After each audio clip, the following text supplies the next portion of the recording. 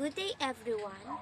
I am Vanian Ann B. Ballesteros, taking up the Bachelor of Science major in Physical Education. So, I am here to discuss about the related topics of ethics, which is the metaethics and normative ethics. So, first, what is ethics? So, in the field of ethics or moral philosophy, it involves systematizing, defending, and recommending concepts of right and wrong behavior. And philosophers today usually divide the ethical theories into three general subject areas. So, these are metaethics, normative ethics, and applied ethics. But I will just discuss the two general subject areas, which is the metaethics and the normative ethics. So, in the subjects of metaethics, it investigates where our ethical principles come from. What do they mean? Are they merely social inventions? Do they involve more than expressions of our individual emotions? The metaethical answers to these questions that focus on the issues of universal truths, the will of God, the role of reason in ethical judgments, and the meaning of ethical terms themselves. So, in normative ethics po, it takes on a more practical task, which is to arrive at moral standards that regulate right and wrong conduct. So, this may involve articulating the good habits that we should acquire, the duties that we should follow, or the consequences of our behavior on others. So, let's talk about and discuss what is metaethics.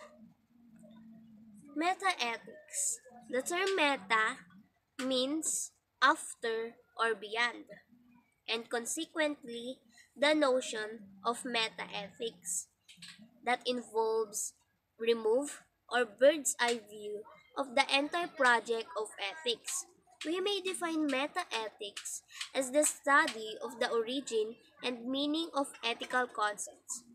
When we compared to normative ethics and applied ethics, the field of metaethics is the least precisely defined area of moral philosophy. It also covers issues from moral semantics to moral epistemology. So there are two issues. The first one is metaphysical issues concerning whether morality exists independently of humans, and psychological issues concerning the underlying mental basis of our moral judgments and conduct. So, let's discuss the first one. Excuse me. The first one, metaphysical issues. It is objectivism and relativism. Metaphysics is the study of the kinds of things that exist in the universe. So, some things in the universe are made of physical stuff such as rocks, and perhaps other things are non-physical in nature of such as thoughts, spirits, and gods. The metaphysical component of metaethics involves discovering especially whether moral values are internal truths that exist in a spirit-like realm or simply human conventions. There are two general directions that discussions of this topic. The, wa- the, the first one is otherworldly, and the second one is this worldly.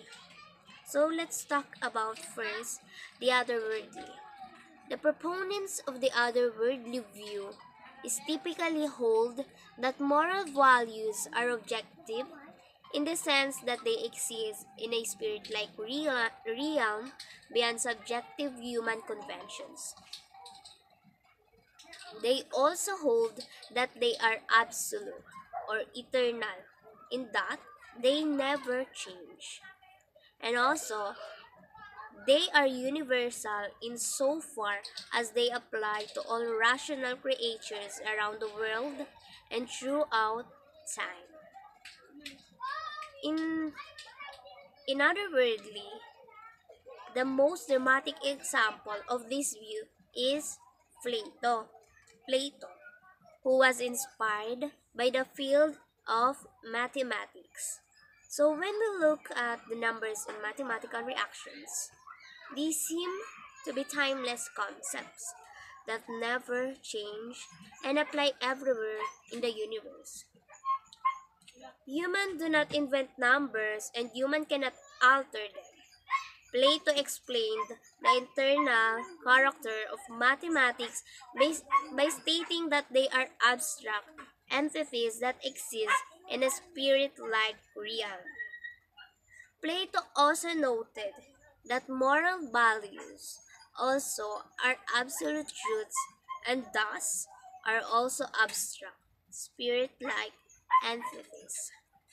So in this sense, for Plato, moral values are spiritual objects. In medieval philosophers, they commonly group all moral principles together under the heading of eternal law. So, in this, they frequently seen as spirit-like objects.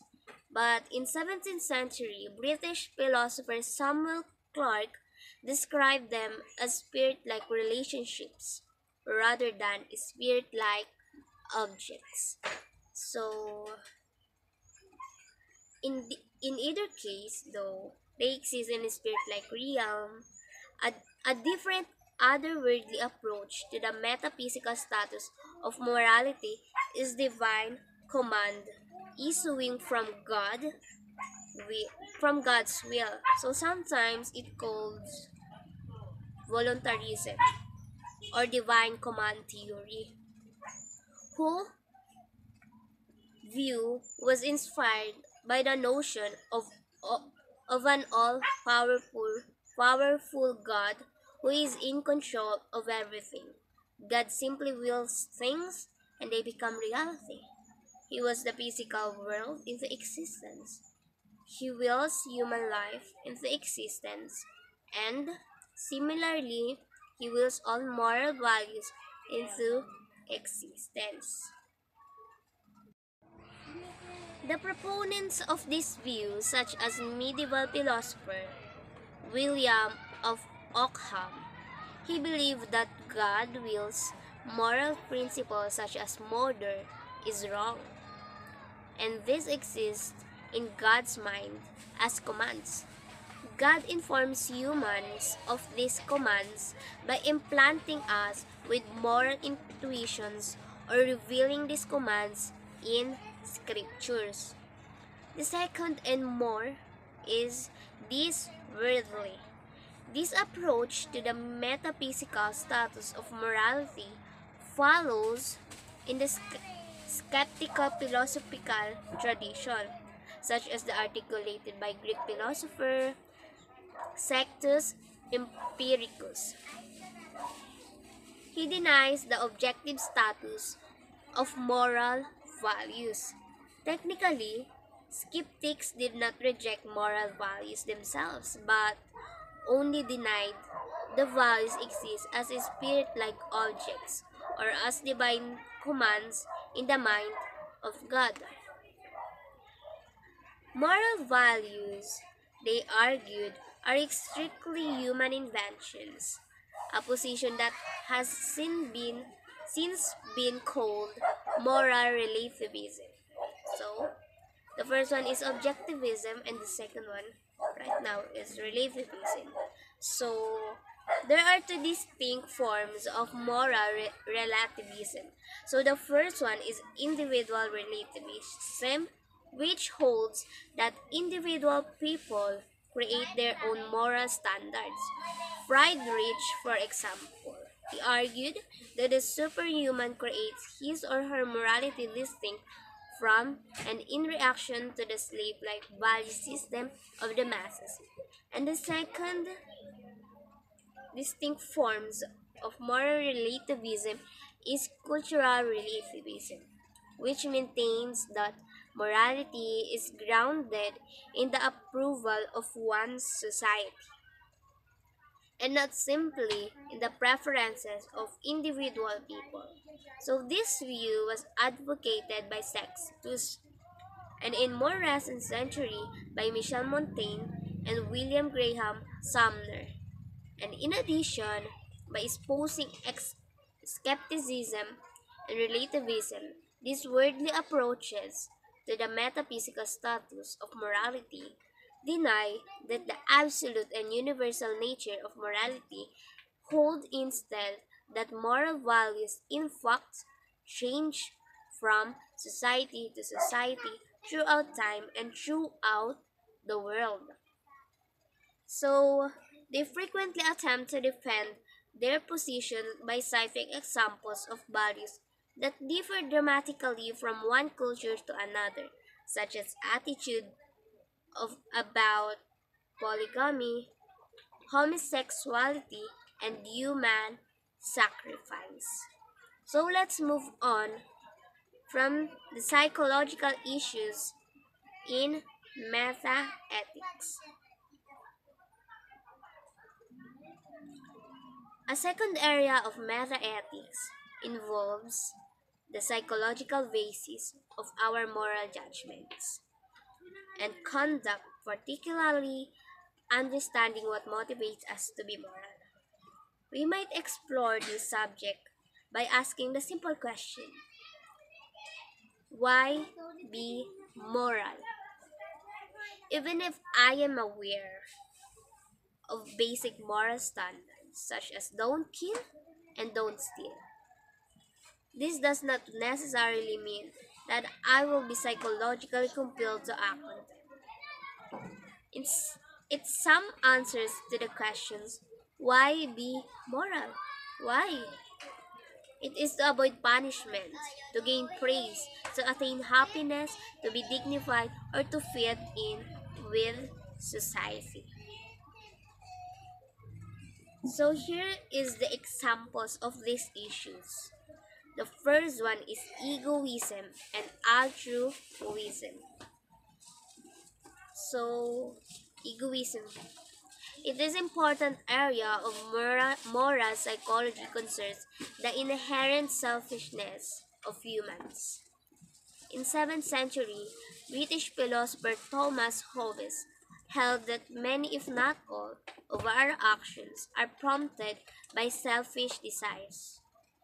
Even if an action seems selfless, such as donating to charity, there are still selfless causes for this, such as experiencing power over other people. This view is called psychological egoism and maintains that self-oriented interests ultimately motivate all human actions.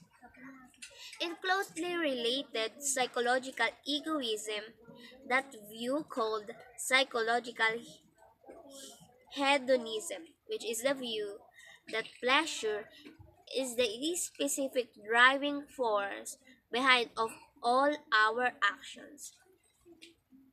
Based in 18th century, British philosopher Joseph Butler agreed that the instinctive selfishness and pleasure prompt much of our conduct. However, Butler argued that we also have an inherent psychological capacity to show benevolence to others.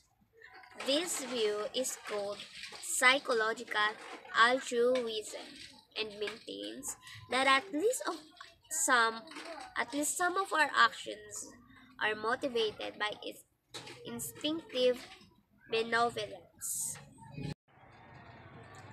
The second issue is emotion and reason. A second area of moral psychology involves a dispute concerning the role of reason in motivating moral actions. So, for example, I make the statement, abortion is morally wrong. Am I making a rational assessment or only expressing my feelings? On the one side of the dispute, in 18th century, British philosopher David Hume argued that moral assessments involve our emotions and not our reason. We can amass all the reasons we want, but that alone will not constitute a moral assessment. So we need a distinctly emotional reactions in order to make a moral pronouncement. Excuse me. Reason might be of service in giving us the relevant data. But in Hume's words, reason is and ought to be the slave of the passions. It inspired by Hume's anti-rationalist views because some 20th century philosophers, most notably or Ayer, similarly denied that moral assessments are factual descriptions. So, for example, although the statement, it is good to donate charity, may on the surface look as though it is factual description about charity.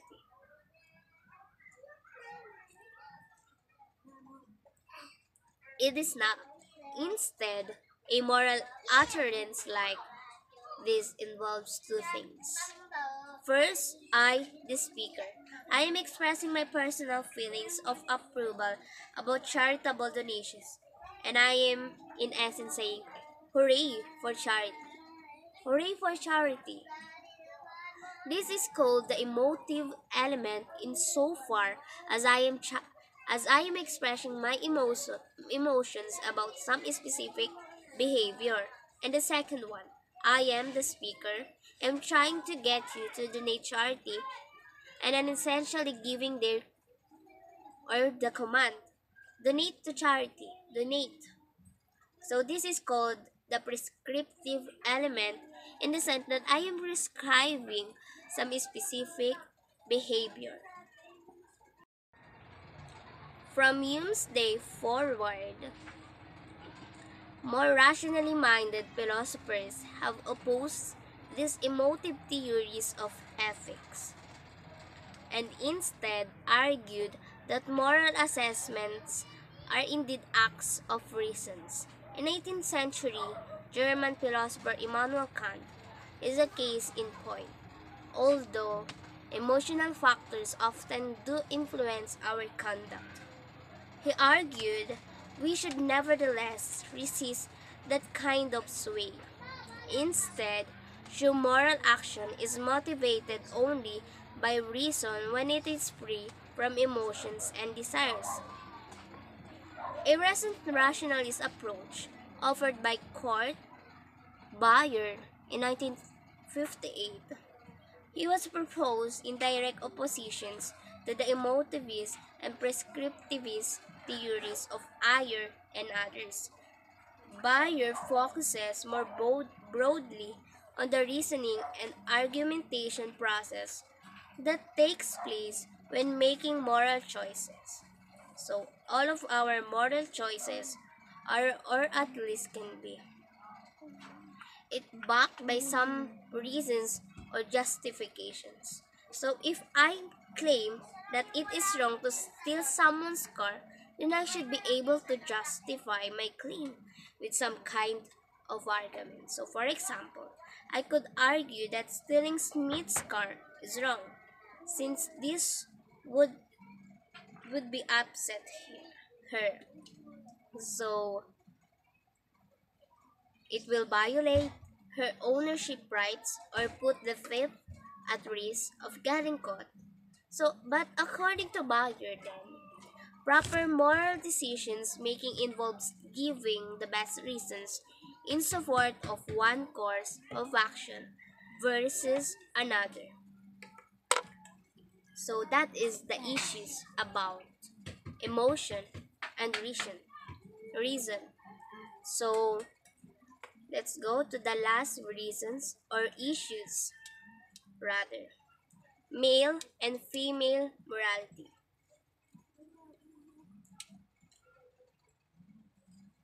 A third area of moral psychology focuses on whether there is distinctly female approach to ethics that is grounded in the psychological differences between man and woman.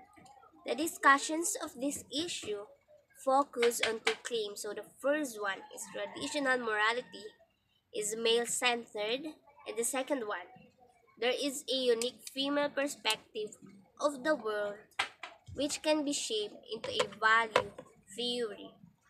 And according to many feminist philosophers, traditional morality is male centered since it is molded after practices that have been traditionally male dominated, such as acquiring property, engaging in business contracts, and governing societies. The rigid systems of rules required for trade and government were then taken as models for the creation of equally rigid systems of moral rules, such as lists of rights and duties. Women, by contrast, have traditionally had a nurturing role by raising children and overseeing domestic life. These tasks require less rule following and more spontaneous and creative action. In using the woman's experience as a model for moral theory, then the basis of morality would be spontaneously caring for others as would be appropriate in each unique circumstances. So in this model, the agent becomes part of the situations and acts, caringly within the context. This stands in contrast with male molded, modeled morality, where the agent is a mechanical actor who performs his required duty but can remain distant from and unaffected by the situation. A care-based approach to morality, as it is sometimes called, is offered by feminist ethicists as either a replacement for a supplement to traditional male modeled moral system. So that's all the topics of metaethics. So let's recap about it. So metaphysical issues, objectivism and relativism, psychological issues in metaethics. So the issues there is egoism and altruism, emotion and reason, and the last one is male and female morality. So let's move on to the topic of normative ethics.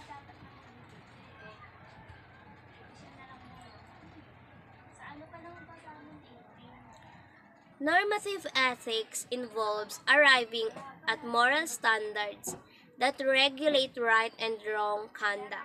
So, in a sense, it is a search for an ideal litmus test of proper behavior. So, in this normative ethics, the golden rule is a classic example of a normative principle. We should do to others what we would want others to do to us. So since I do not want my neighbor to steal my car, then it is wrong for me to steal her car. Since I would want people to feed me if I was starving, then I should have feed starving people. Using this same reasoning, I can theoretically determine whether any possible action is right or wrong. So, based on the golden rule, it would also be wrong for me to lie, to harass, victimize, assault, or kill others. The golden rule is an example of normative theory that establishes a singular principles against which we judge all actions. Other normative theories focus on a set of foundational principles or a set of good character traits. There are the key assumptions in normative ethics. It is that there is only one ultimate criterion of moral conduct, whether it is a single rule or a set of principles. There are three strategies that will be noted here. So the first one is virtue theories, duty theories, and the last one is consequentialist theories. So let's first go to virtue theories. Many philosophers believe that morality consists of following precisely defined rules of conduct, such as don't kill or don't steal. Presumably, I must learn these rules and then make sure of my actions live up to the rules.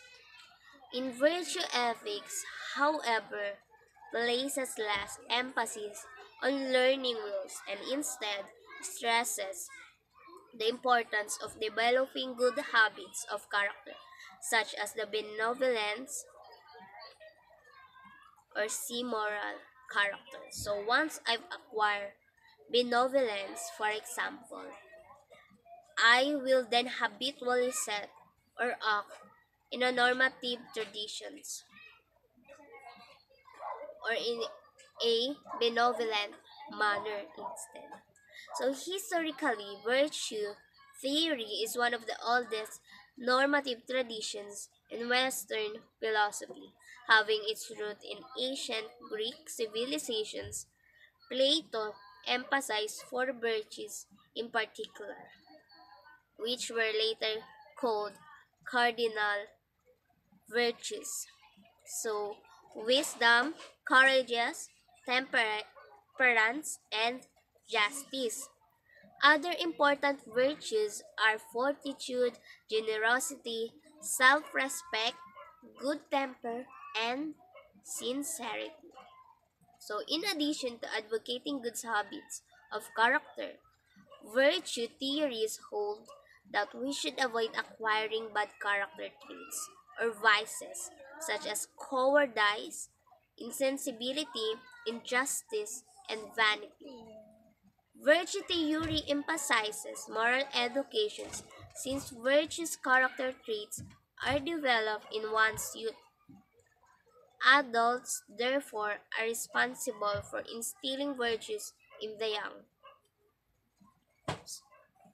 Aristotle argued that virtues are good habits that we acquire, which regulate our emotions. So, for example, to this. In response to my natural feelings of fear, I should develop the virtue of courage, which allow me to be firm when facing danger. Analyzing specific virtues. So Aristotle argued that most virtues fall of a mean between more extreme character traits. With courage, for example, if I do not have enough courage, I develop the disposition of cowardice, which is a vice. If I have too much courage, I develop the dispositions of rashness, which is also a vice. So, according to Aristotle, it is not an easy task to find the perfect mean between character or between extreme character traits. In fact, we need assistance from our reason to do this. After Aristotle, medieval theologians supplemented Greek list of virtues with three Christian ones of theological virtues, which is faith, hope, and charity. The interest in virtue theory continued through the Middle Ages and declined in the 19th century with the rise of alternative moral theories below. So, in the mid 20th century, the virtue theories received a special attention from philosophers who believed that more recent ethical theories were misguided for focusing too heavily on rules and actions rather than on virtues character traits. According to Alasdair MacIntyre in 1984, he believed and he also argued he defended that the central role of virtues in moral theory and argued that virtues are grounded in and emerge from within social traditions. So that is his argument about the virtue theory. So let's move on from the second strategies, duty theories. Many of us feel that there are clear obligations that we have as a human being, so such as to care for our children and to not commit murder. Duty theories base morality on specific and foundational principles of obligation. These theories are sometimes called deontological, from their Greek word dion or duty.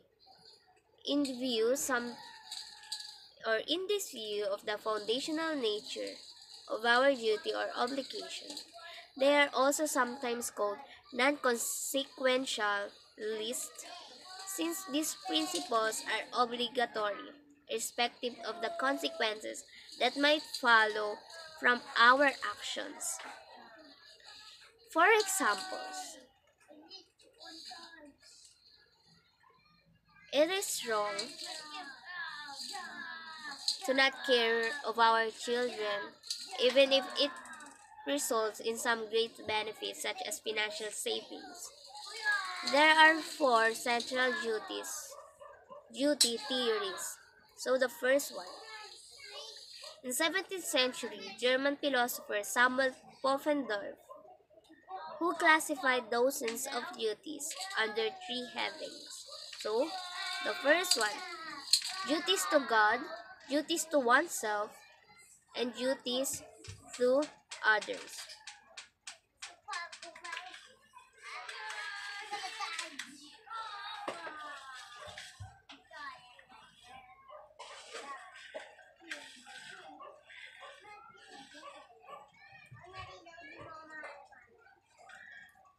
In concerning of our duties towards God, he argued that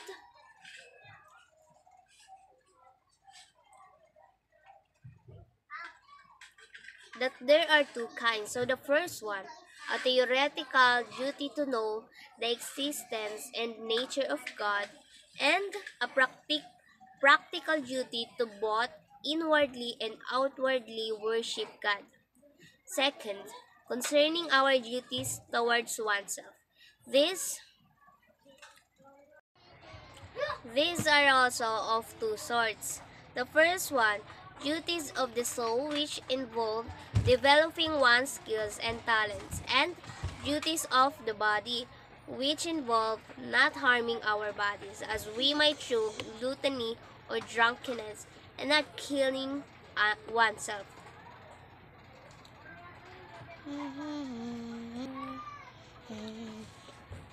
Concerning our duties towards others, Pufendorf divides this between absolute duties, which are universally binding on people, and conditional duties, which are the results of contracts between people.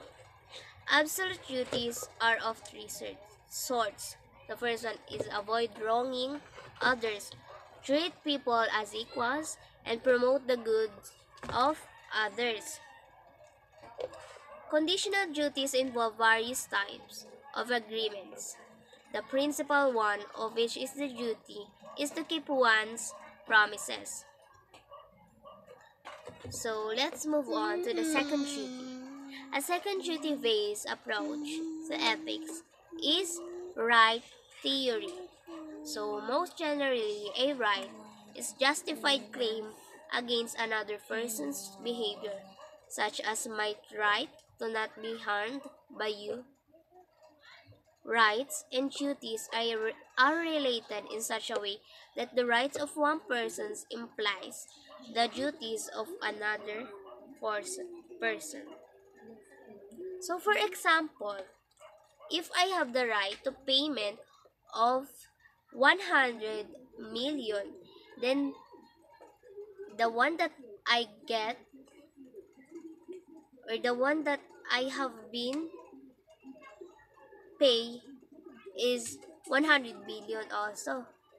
So this is called the correlatively of the rights and duties.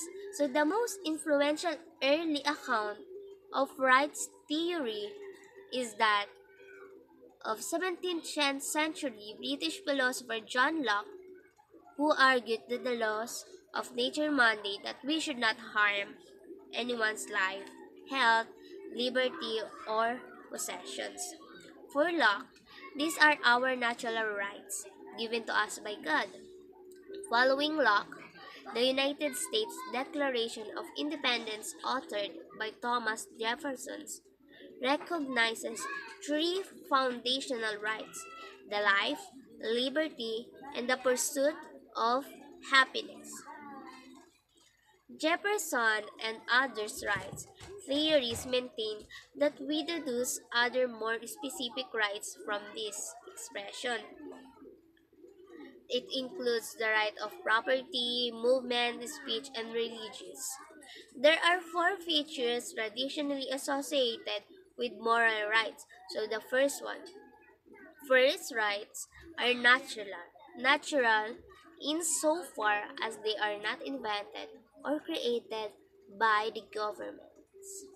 Second, they are universal insofar as they do not change from country to country. Third, they are equal in the sense that rights are the same for all people, irrespective of gender, race, or handicap. And the fourth one, they are inalienable, which means that I cannot hand over my rights to another person, such as by selling myself in slavery, right?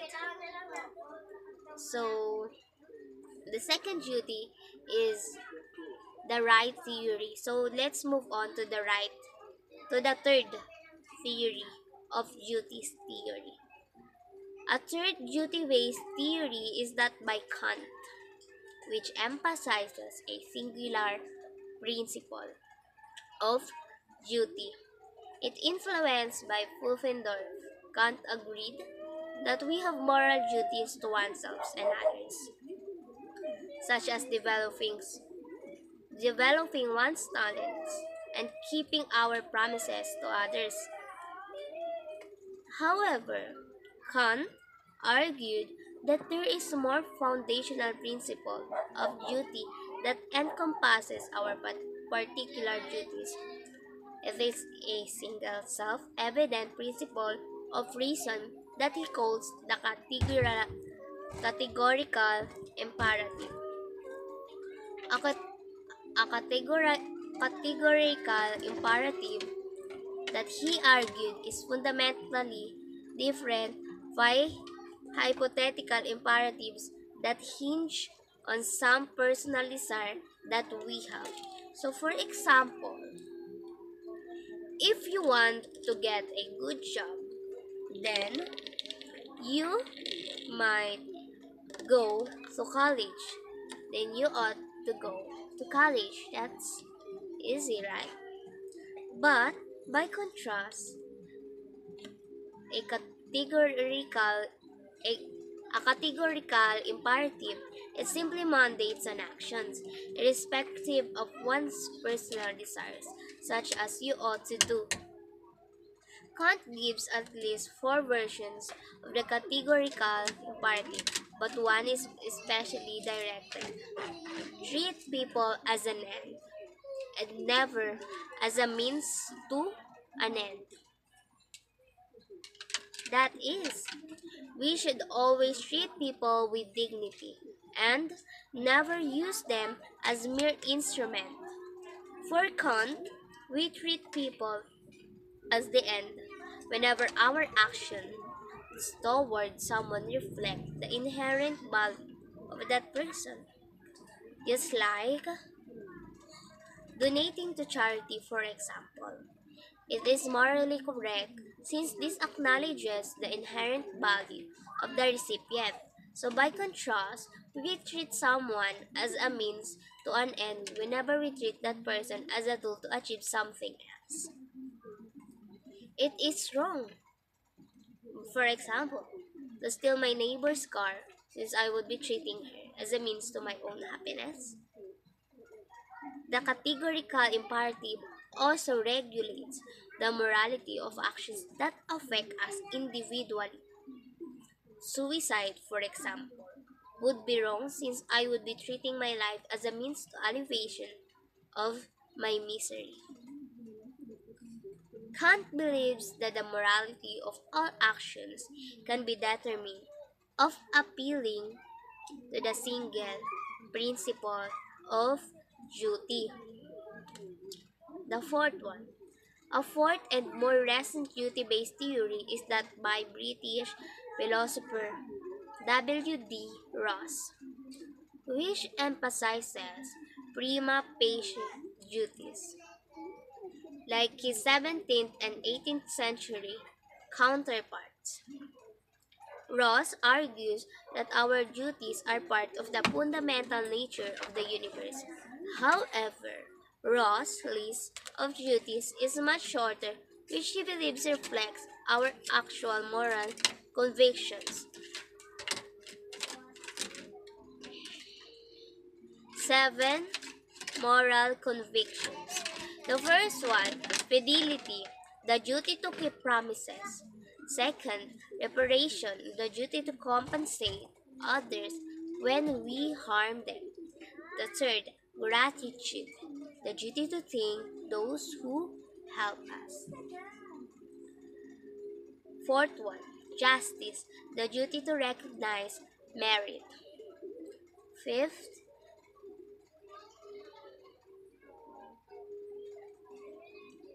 beneficence, the duty to improve the conditions of others. Self-improvement, the duty to improve our virtue and intelligence. And the last one is non-maleficence, the duty to not injure others. Ross recognizes that situations will arise when we must choose between two conflicting duties. In a classic example, suppose I borrow my neighbor's gun and promise to return it when he asks for it. And one day, in a fit of rage, my neighbor pounds on my door and asks for the gun so that he can take vengeance on someone. On the other hand, the duty of fidelity obligates me to return the gun, and on the other hand, the duty of non-maleficence obligates me to avoid injuring others and thus not return the gun.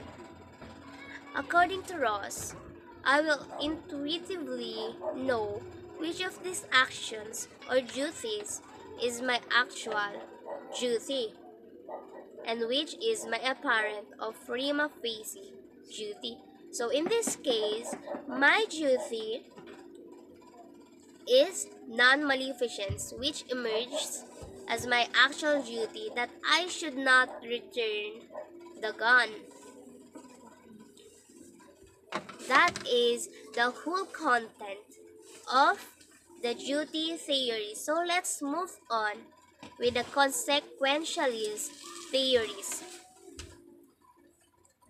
It is common for us to determine our moral responsibility by weighing the consequences of our actions. According to the consequentialism, correct moral conduct is determined solely by a cost-benefit analysis of an action's consequences. Consequentialism is an action that is morally right if the consequences of that action are more favorable than unfavorable.